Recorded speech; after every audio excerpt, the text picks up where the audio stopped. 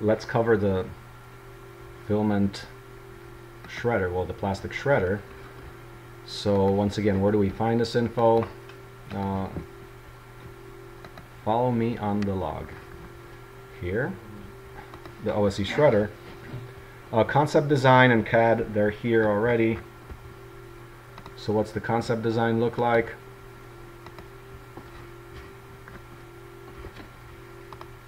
And what's the CAD look like? So concept is, that's the concept. 2 powerful motors, 3-inch bearings, 3-inch shafts. There's a shredder chamber, shredder mounting table. Additional things in here that we don't show are naturally blades and spacers. There's also scrapers on top, which are fingers that come in from the edges, so you're like clearing off any plastic that's, I think it's just to clear the blades so plastic doesn't end up collecting around the blades. Once again, precious plastic shredder is a good thing to look at for comparison.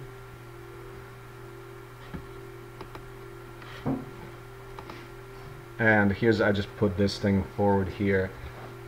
In here I showed the bearings on the inside, and that's when we talked about that, but I actually let's put them outside. And the way they do it in the precious plastic is, what was the idea for putting them inside?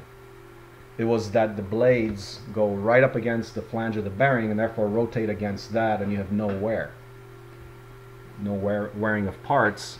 But you can achieve the same if you put the bearings out and put a little collar that butts up against the blades. Now that's convenient in that the bearings are accessible and free of the shred zone, so it does make sense. So let's do this. We do have this 3-inch bushing material. Just cut slices to whatever size we need there. So what does the CAD look like? Well, Shredder Pro, they say it costs $2,200 plus motor. They actually do have 1/4-inch. Plus what? Including No. Plus motor, which will be, I don't know, another 1,000 or 2. The gear down is the big deal there. Motor, they say no motor and gear down. That comes kind of together typically. What are their specs? They got this particular figure of like 2,000. They talk about torques that they're running at. Full operation at 2,000 Newton meters. What do we have? Well, first of all, let's think about what is that, like 2,000. Can somebody picture what 2,000 Newton meters is? Let's talk about 2 kilograms, 2 kilogram meters. Is it correct? The unit is gravity. Gravity constant. Yeah, 2,000 meters, 2 kilometers. No, can 1 meter.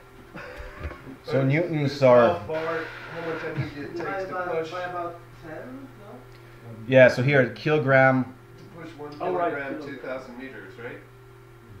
Like, yeah, how much you're pushing at that meter distance. Like if you're spinning something, it's pushing you. So 2,000 Newton meters, what they recommend, is about 200 kilograms at 1 meter. So like you have this lever, you hold it there, and it's 200 kilograms. So right there, it's a lot. Our system has 3 times this. What? Our system has 3 times this.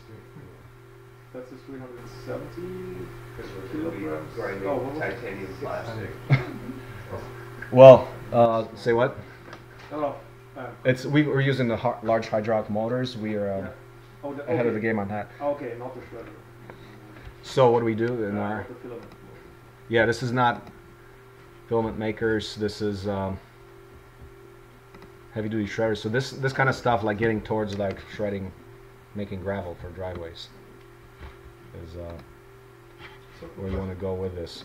So my take is that it seems the hydraulic motors just do a better job at being able to take like torque and tension and like resistance than electric motors as well. And then some, yeah. And then That's an understatement. Yeah, I mean they're just much more robust, much more torquey, much more lifetime. They're all enclosed. They're self-oiled because they've got oil. So as opposed to gears on the outside, like in their system, it's all internal, lubricated in what it's called hydraulic fluid, which is an oil. So How do hydraulic motors fail? Basically, because if they lose hydraulic pressure, then that's the only way they lose their lubricating fluid, and then they're not. yeah, if you going run to them push. dry, But then you can't really run it dry because Mm. it runs on hydraulic fluid. Right? So it's like, yeah. so So they're how- self-safe. How do they fail? Well, for example, if you take a car with hydraulic motors down a large hill, you're still spinning the motors by an external force. Okay. So you're going across your Rockies there, those nice, So you manage to coast multi-mile- for, like yeah, an insanely far distance Yeah. and heat them up too much yeah. without And there'll be a little bit of residual hydraulic fluid in there. And actually, if you're not putting a lot of force on them, it should still be fine. It's like, fine, yeah. yeah. Did So that's you- cool Did thing. you have one fail on you ever, or? No, I haven't really had them fail. Like these ones, no. What you can see is leaks, like if you blow out a seal, because they do have rubber seals. Haven't really seen that. I have seen the small pumps, which are connected to the engine. Their seals can blow up, yeah. Like if they're driven dry, yeah, they heat up and get destroyed. You can't pump them anymore. But no, they're quite robust. The cool thing about it is, like compared to electric, here you've got enclosed parts, so it's good for dirty environments. That's a cool thing. And they have so much torque that you can drive them at multiple range of speeds. Like you can go super slow. So for example, you can have a single solar panel, like 300 watts, on our tractor, and we will move that. It will move slow. It will move like very slow, but it will have the same torque. It will still push that 4,000 pounds. Yeah. So you can think of, for example, a great application of these solar hydraulics, which I think is coming. That's like everything's going to go to solar autonomous hydraulic, because, or it could be electric too, but hydraulic is easier. The complexity and cost factor it's literally like 10x over electric right now. or wind flywheel hydraulics. Mechanical to mechanical, really. You need the compression. Wind flywheel to hydraulics, you'll need some wind to do it, yeah. You need a flywheel with your energy storage. Yeah. Just a total aside, do you have any sense how long we'll be in this mode? Just because I have some important phone call I have to make and then just finish. 10-minute lesson. Okay, cool, right on. So what do we have here? Like that's the current design. So I mean, there's nothing here, but so hydraulic motors, they're actually just put two of them on. What you could do is you can have a gear between the two shafts where one shaft drives the other. Here, since we have spare motors, we can use them directly. They're connected through chain couplers, double chain couplers with 80 weight chain, which has like a working strength of like 4,000 and braking strength of like 20,000 pounds or so. There's plenty of give and strength in the couplers. Get you twice the torque. So if you drive it with two motors, you've got twice the torque. The bearings are on the outside. It's a box, 1/2-inch steel, 8-inch. We need a table for this. Underneath it, we want to put a screen that conforms to the actual blade. Well, since our blades. So here, what I did on the blades. What's this blade stuff happening here? Oh, it's just That's something- cut out of an 8x8 square. I just drew something up. But the thing about this is that if you have this on a shaft, if you just did a circle, they'd hardly meet up. But if you do it on this diagonal there, they will overlap quite a bit. So this blade, using 8x8-inch, 1/2-inch wide, 1/2-inch thick plate, you can get good overlap of the blades, because you do want that. You want them moving against each other like scissors. That's kind of scissor action there. Now the blades in the middle, like they won't engage much. You might have like the blades in the middle, they might allow like bigger chunks to fall in. So in fact, this kind of blade design might be advantageous to chewing up things that, in the video that we were watching yesterday, they would actually chew things up. Because for example, imagine you put a round thing inside the shredder, well, the teeth can't really grab it, but now if you have that flat spot, oh yeah, the teeth might grab that because it falls deeper down into the mouth. So I don't know, maybe this will actually work better for grabbing hard to grab things. But if you like, But it's not as efficient in terms of how many bites you take per minute, because mostly the outer teeth will be doing a lot of the biting. The shapes of those machines that swallow the plastic, they are round, but the teeth were only like 3 or 4 of them, and they were kind of square themselves. Even though it was a round shape, Yeah. I think they sort of thought out that process of having something that hooks into it. Like Well, it's the teeth. It's invariable, yeah, it's invariable enough to swallow pretty big things, but it had considerably less teeth. Yeah, yeah. It's just, there's different ones. There's the ones that have a lot of teeth for like taking more small bites for a smaller particle size. If you've got bigger teeth, you just grab bigger bites of things.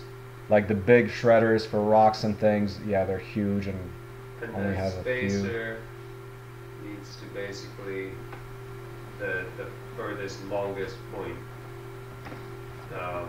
So the corners of the cutting blade, the shredding blade, need to basically practically touch the spacer on the other shaft, right? Yeah, Yeah. practically touch. Come close to it, like I would leave some gap, like 10th inch or something. Yeah. But what do we got? Okay, so I feel like in my mind this whole entire time, I was imagining that these blades were going to corkscrew up both of the shafts and sort of turn in with each other, but these are distinct blades that are that interlock. What's missing here? They'll We're be not blade, drawing the... spacer blade, spacer blade. They're distinct blades hung on a square shaft. Each other. So the cutout there is... Yeah.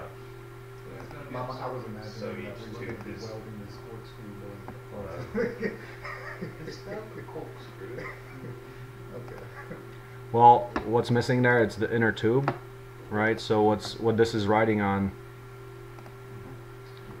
is that... Oh, I'm not going to draw it right now. But you see the cutout is square. That's the 4-inch tube, Oh, okay. half-inch wall, which goes around the shaft. The shaft, so through the holes, just like we did on the tractor, we welded on. And that's an easy way to address the issue of having huge hexagonal shafts. Typically people might use like a hexagonal shaft or whatever. Here we're taking off-the-shelf 3-inch material and off-the-shelf 4-inch tubing and turning it into an attachment system for high torque attachment system for blades.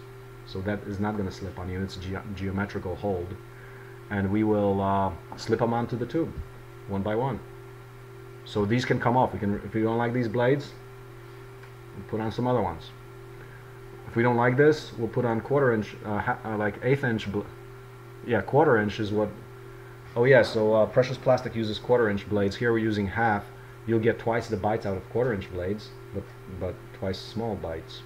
And maybe we'll end up doing that because we want higher throughput of smaller particles. So we do less screening and take smaller bites altogether.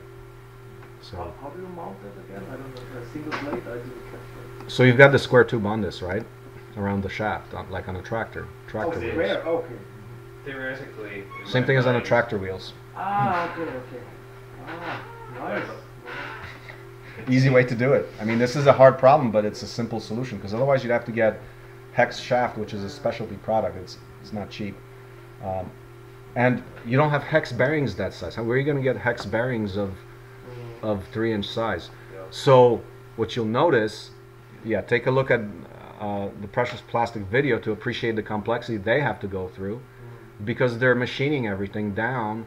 They're machining hex shaft down to rounds because you can't get hex bearings. We could actually print hex bearings, like we've done some prints up to like 1-inch shaft hex bearings. But if you look at it, it's actually useful to appreciate what they're doing for you to get a feel of how radically we're simplifying this. So if you look at Shredder Pro, build it, Yeah, take a look at that video and look at the heroic effort they're going through. So you got lathes and Full screen, just 'cause it's like a glare. Need to make a full and continuous weld. that looks. Can we do that?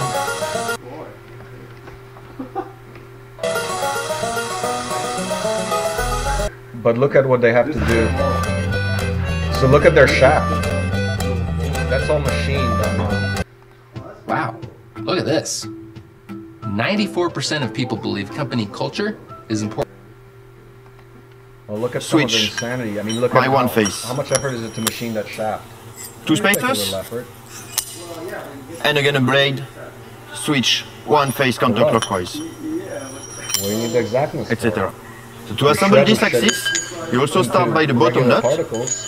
All also you need is leaving to keep around the 1 millimeter distance clearance. between the blades, which is already This axis automatic, 'cause only you got requires half one inch. 4 millimeter spacer So to it's start, already all done. You don't need this. and you can start It's putting the cool. blades. It's cute. On this one, the But for teeth the of the blade purposes, should face you don't need clockwise, it. and you should So, I mean, look at this stuff. That's a little bit of work there. That's what they do. We're gonna just weld 3-inch shaft and 4-inch tube together. So it's easier. But anyway, look at the video. It's a nice video. They do a good job communicating. So yeah, and you know they go the box through. laser cut plates, They the got sieve, CNC the cut hopper, plates. All we're gonna do the is electric just, box. like, take 4 A starting flat but plates and weld them optional together. step is to weld 4 of the thread They're bars doing to have a faster pretty maintenance later. professional job, Then you need to prepare your plate by oiling them, as we will but our not shredder paint can them gobble due them to up tight adjustment. in terms of Now productivity place and the bottom power. plate. Yeah, we'll throw their shredder into Prepare ours. the side walls and insert that on top of it. Place It's the nice, 2 extra but middle I'm plates saying, and clamp like, them from- together I to look be at able this to and I knife the look at thread. productivity, industrial productivity on a small scale, access to everyone on the planet. That's not it. Ours is more like it. Then remove you them. can talk about even 3D printing. You your might 3D need help tube, for this once you task. got this wire Lift the 2 archive axes with together and manufacturing, slide them in the your box. 3D printer Then axis, reinstall so the it's middle like all plates. part of the ecology. Here it's a little higher tech. It's great work and it's great. Center the inspiration. axis by placing Look few at the static blades. big couplers. they Measure the use there, distance between the nut at and the end. side wall. You have a collection of adjustment spacer. Yeah, that's a spacer. I would advise to laser cut a bit more than needed. So we can put Place the bearings needed on the number outside, to that's make what it they touch do, the bearing. on the outside. This will avoid your axis to move. Then install the bearing and tighten them to the same torque. Ideally, If everything is rotating well, then place the fixed plates. No, install the gears, close the box and install the last bearings. That's what they Prepare the gear rotation plate and install it.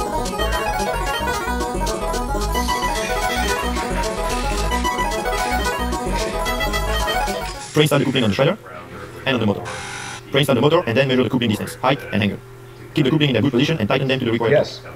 Adjust the box or motor with a spacer to keep offset and angle alignment inside the coupling tolerances. Then place the rubber and inside the feed in the motor. to like shovel it back. Now install your prepared electric box. Or we use a And wire screen safety at the button and the bottom motor. so it recirculates until it gets Then to install the right hopper size. and the sieve. Grease the bearings and the gears Yeah, and so I on. think No, we should it's time to pick turn it it on. back So up. first connect your motor to a 3-phase plug. So that's that. Check if your switching button is it's in got an electric motor. Turn the main switch on and turn forward. Cool. So you can read the intensity on the LCD screen or you can connect your computer to get a better reading. What you should be careful is always keeping this intensity as much as possible under your motor nominal average. Like for example, the power. So I advise you to try first without the sieve and then on the sieve to get final grind rates. Oh no, I'll do. You get more detail on different something threading techniques in our download kit and houses. triangulated rebar. So for proper cleaning, remove the hopper I would like to have wheels on it so we can move it. And the top plate. and fixed blade. We could sacrifice the table. No, you also access to remove all that It's stuff. heavy. As basic maintenance, don't forget to grease your bearings, No, your gears, it's not and all your plates from time to sacrifice the time. table. Alright, that's it, the Shredder Pro. We need Thanks for watching this video. those. And visit Let's preciousplastic.com just for more do a information simple, and to get the files, the blueprints, the CAD models, the maintenance list, the bill of material, etc. in our download kit. Make sure to check out how-tos for improvement and hacks on these machines. Good luck building. Oh, before you leave, I just wanted to let you know that Fresh Plastic fully runs on people like you supporting Yeah. us. Because we share everything what we do open So source Dave online free Hackett so that came everyone down can here start to recycling check us plastic out and one work together time. on this program. Cool. So if you want to help out or support in any way, guy. visit support.freshplastic.com. Send us tickets. Double chain coupler like on a tractor. Well, on a tractor we don't do it, but on a tractor we have a chain from one sprocket to the next. Here we have two sprockets next to each other with a chain wrapped around two of them. It's a double chain, and it's a flexible coupling, high strength. Yeah.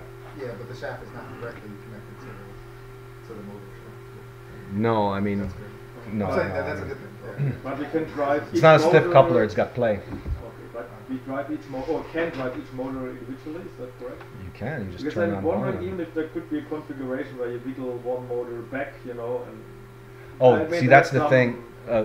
In because here they are profession- fixed, right, with the precious plastic guys. I mean, they have Right. the gearing, so you cannot control them individually. you cannot control them individually, but might here we can do be- differential speed might be interesting. based on speed control of each motor. So Yeah. that would be another feature. The other thing is when you get stuck, like say you Right, throw a wrench right, in there, right, literally, Yeah, back up. you will back up and do that kind of motion. We could have, for example, a sensor off our controller which says if the voltage reaches higher, or no, pressure gauge. If the pressure gauge on the motor reaches a value, and we have those, we use that in a CEB press. That's how we sense where we press the brake. So you just do that, reverse it. If you see that happening, reverse it and chew it again. That would be custom code. That's not in Marlin. We don't have that there. But If we wanted to take one of those motors and do something else with it, we could, because they're Yeah. changeable. Right? yeah, that's the whole modularity of building block construction set approach thing. So we use the same thing. We already use those motors, same motors on the large trencher wheel, like the six-foot trencher. We use them on the tractor wheels. We use it on augers, and now we're going to use it on the shredder. We use it on the tractor drive, so it's pretty cool. Same components can do everything. That's why with the construction set approach, you get this other 10x factor of cost savings if the parts are truly interchangeable. Okay, yes, we've got that shredder, but now we need to use the second tractor. Well, we could put it on the second tractor, so you can have like all this other function based on parts that you reuse, giving you just cost savings, but pending that being easy. Like that's the human interface part, is you have to make it super simple to disconnect, like Legos and stuff like that. That's what we're driving at, to the point that technology simply becomes more accessible to more people. That's all. So in the GECS Yeah. and the product ecology, it seems like electric and hydraulic motors and shafts and couplers, Yeah. all of those things are like necessary developments for this to truly be an open source ecosystem. It is.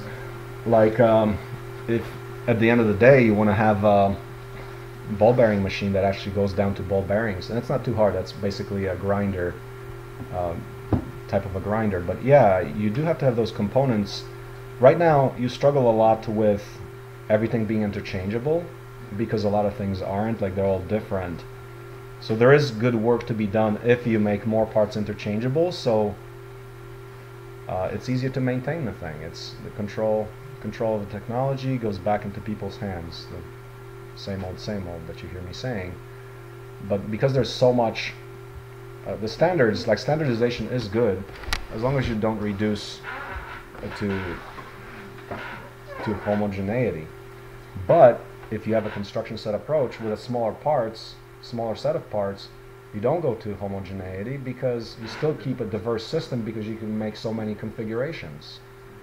So the construction set approach is for diversity. People sometimes critique saying, oh well, there'll be just total mass market herd mentality kind of thing happening here. But no, you still retain the construction set aspects, which allow you to do more, not less. Chemistry So- uses a construction set approach with really simple components, and it seems to work well. Of 110 items, and that's the ultimate construction set there. And that's where it's going. People will be able to assemble molecules at that level in the future too. So that's a coming. Yeah,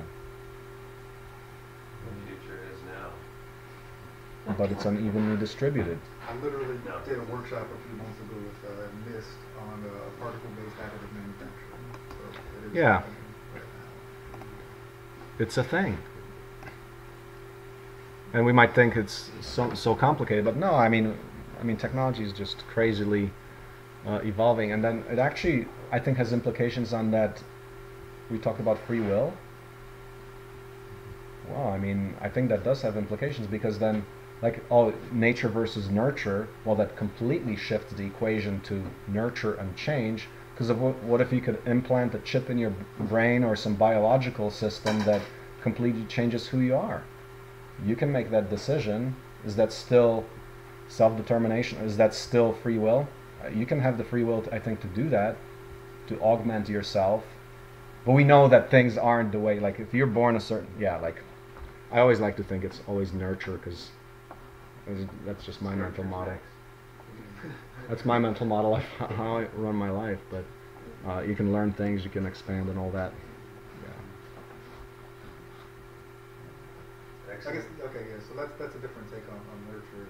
And it's a nuance I didn't quite catch in our conversation yesterday. More Yeah. like self-nurture as opposed to, so. In that sense, I agree. Yeah. So let's build some crazy things. Yeah. Okay. Where are we on now? Some metalized. Let's nurture some metal.